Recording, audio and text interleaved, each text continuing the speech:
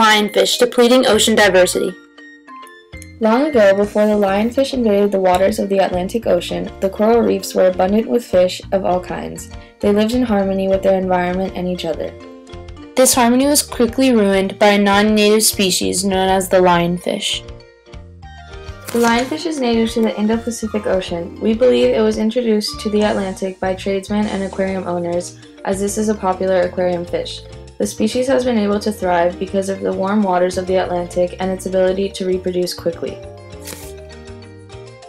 Due to its change of habitat, the lionfish is depleting the diversity of fish in the coral reefs, which is affecting the ecosystem. The lionfish will consume most reef species.